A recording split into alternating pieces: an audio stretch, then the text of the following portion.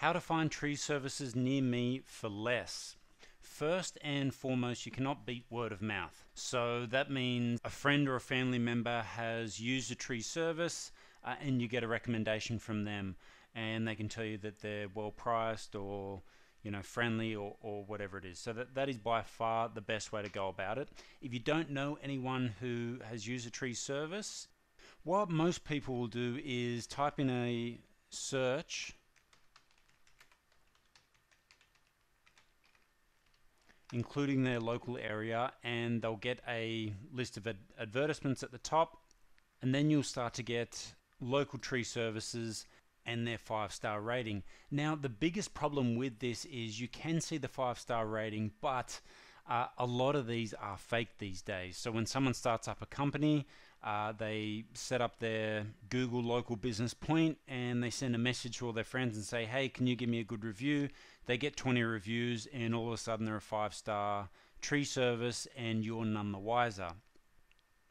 A better way to go about it is using this free service called Go Tree Quotes. So all you need to do is type in tree trimming, gotreequotes.com into your search engine, and once there you'll be prompted to put in your postcode.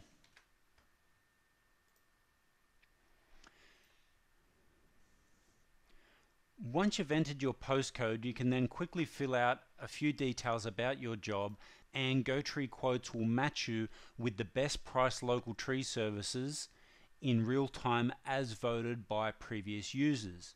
So the way it works is when we get quotes come in, we send those quotes out to local tree services, and when 3 local services have quoted that job, the customer then tells us who was most expensive, who was cheapest, and who they went with and why.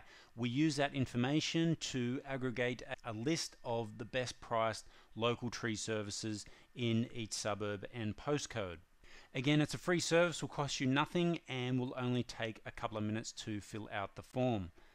So that's it from me, and that's it for this video. If you have any questions, please feel free to add them below in the comments section and I'll get back to you personally. And best of luck with your tree job. This is Ben.